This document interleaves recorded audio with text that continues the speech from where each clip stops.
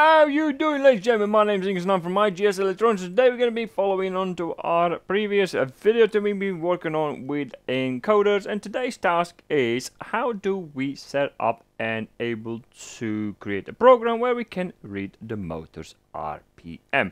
We have a motor in here. See if I can get it in a camera. There's a motor which is roughly running at I think it's about 1300 300 RPM, and we have an encoder, and I want to know on what RPM that motor is running, and we're going to be using this motor and this encoder as well for the upcoming videos as well, to checking out some other things that we can do with encoders. So today's task is to do it to calculate out RPM. So there is many videos out there that our people have created, and they're for me okay, but they're a little bit too complex and too much work to do. So I thought there's got to be easier way to do this, and Siemens has done just that. And today we're going to be checking out Siemens's function blocks, how to get this RPM readout with very high accuracy and very simple way of doing it, just by adding a couple of data onto our function blocks that we are going to be using that Siemens has produced for us. So that's what we're doing today. So without further ado, let's get started.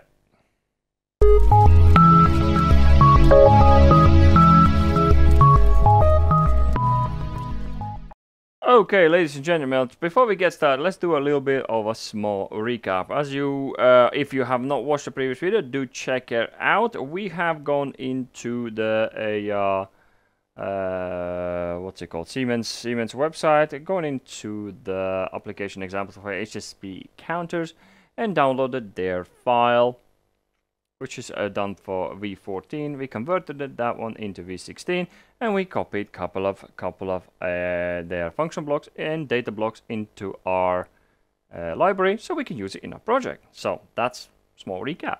So the first one we are going to be what we are going to be working on. I don't need this one. What we're going to be working on is setting up our speed control, well, not speed monitor, and RPM monitor, or whatever you want to call it. So to get ourselves started, first we need to go into the CPU. No, not the CPU, the actual controller itself, and go into high speed counter 1. That's the one we're going to be using in this, and change go into the functions and change the type of counting to period. So that's the one we need to do to make sure everything works as we plan it to do. So after that, we're going to open a new data block, and that's going to be cyclic interrupt, and click OK. In cyclic interrupt, what we're going to do, we're going to go into instructions,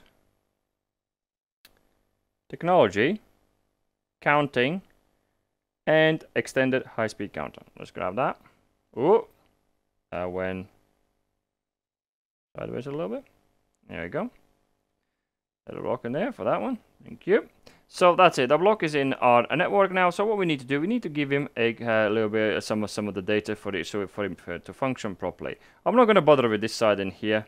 I'm just going to be doing the basics to what we need to get this going. Everything else in here, guys, you can do it yourselves. You know exactly how to do this stuff already. So HSC, this is where our counter goes. The one is going to be working with this block. So that's going to be counter 1. And the CTRL, it is a HSE period file. So this is something that is required that we need to create within data block. But because I have copied Siemens' data block, you can do this yourself. So I'm going to show you what you need to do if you do it yourselves. But I'm using Siemens' one because they've done all the typing up for me. So when you go into the data block itself in here, let's open up. Let's actually go into the split. See this guy in here, HSC data. This is HSC period. All you need to do, give it a name. When you open your own data block, type in whatever the name you want to call this. The one that's going to go here.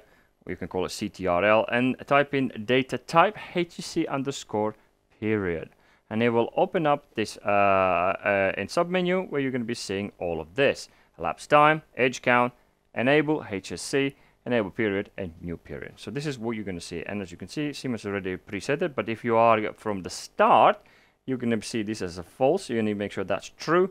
And this initial period 1000 is usually enough. It's depending on your application, but usually for the testing things like that, it's going to be fine. Also, Siemens has done a bit of a work in here, so we can use it within our next function block. So we're going to do in here, we got my encoder in here. If you are using exactly same as me, so I'm going to be typing in here, my encoder is 100 pulses per revolution. That's it. There's nothing else you need to do in this data block. What we're going to do in here, this HSC data, remember I said, that one is this guy here. Boom. That is done. So our first block is finished. So let's get off that one. So let's add our next one, next function block. That's going to be our from the library again, and that's going to be calculate speed. Siemens has done all the work that needs to usually be done within this function block for us. Press OK. As you can see in here, number of pulses you can just edit yourself. Let's say I want my number of pulses is 100. Usually you can leave it like that. Normally, yeah, you can always leave it like that because you wouldn't change it. Because if you want to set up here, unless your encoder changes, you don't never need to touch that one. But somehow, Siemens has created this fanciness in here. I'm gonna use this one. There we go. We drag that in here. And elapsed time and edge count is very self-explanatory. It's already part of this list in here. Elapsed time, drag, and edge count, drag. And our speed, again, you can leave it as that. It's just going to be displaying in here. But we have created a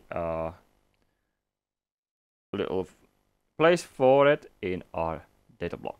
So that is it. It's all set up and ready to go. One more last thing we're going to do. We're going to put this on HMI so we can actually monitor and see how that looks. So let's go in root screen. So let's do that. Go in our toolbox. Grab us a small screen and make it nice and big. So let's go in that. Let's give him the data where we're going to be reading the speed from. And that's going to be our blocks and data example and there. Speed. Boom. Done. So we're not going to need plus. So let's remove the S. And let's increase our text format, our digits. So about, I'll tell you one thing, how many zeros we're going to need. So let's do 100. Yeah, so how many zeros we're not going to need that many zeros. So let's go in here. So I think 5 zeros, sorry, 5 nines is going to be fine.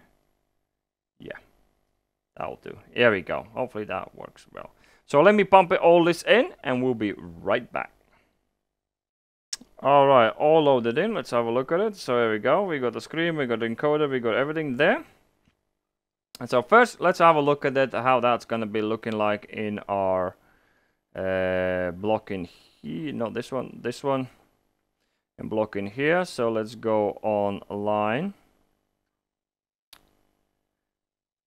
So the ins, as you can see in here, enabled that. Make sure that is true. If that is not true, nothing will be working for you. So do make sure. If it's false and you can't change it from false, which means you have set up your counter not in period. Okay, it will not work unless that counter has been set in the period. So I want to make that stress that very high. That you do know that. So let me just spin the encoder in here. As you can see in here, it's gonna start doing its maths. See my speed. I don't really need that many decimal points, but for the sake of it, why not? So usually you don't need that many decimal points for the RPM measurement. So as you can see, everything is working as it should do. But let's have a look how that would work in real life. There's our encoder. So I'm gonna put that. I know it looks dodgy as hell, but for the testing purposes, it will do fine. Can I do this? And you can still see it. So if I start up my drive, so as you can see now, I am spinning, and it says I'm spinning roughly about 28. I should have removed that decimal. I really don't like that decimal, but hey, it is what it is. And let's start speeding it up. And there we go. As you can see, there is our RPM. So we're running roughly about 38 Hertz. So let's have a look at, is it 50? Is it real what the motor says? So my motor says 1350 at 50 Hertz. And as you can see, my motor is actually lying, because I'm getting 1500, not 1350. That's where the difference is when it comes down to measuring proper RPM. Now let's do 60. Good. There we go. I think I'm having a bit of a slipperage going on down there. Yeah, that's about right. Yeah, that's about it. And there we go, ladies and gentlemen. That's how you, and we just turn this off, swap some cameras around, how easy it is to get set up the RPM measurement of your encoder into your Siemens PLC. So as I said, I'm not sure I mentioned at the very beginning that there's a lot of videos out there that it's quite complex, and I thought there's got to be an easier way, and Siemens has done it. Use Siemens's blocks, the data block and the function block, and you're gonna be well on your way. And it's easy, it's convenient, and it saves you a lot of time. That's when it comes down to programming, it's all about. So thank you very much for watching. Hopefully this is helpful video to you. And so yeah, don't forget to like the video if you do like the video, and do subscribe if you're new to the channel. And I'll see you in the next video.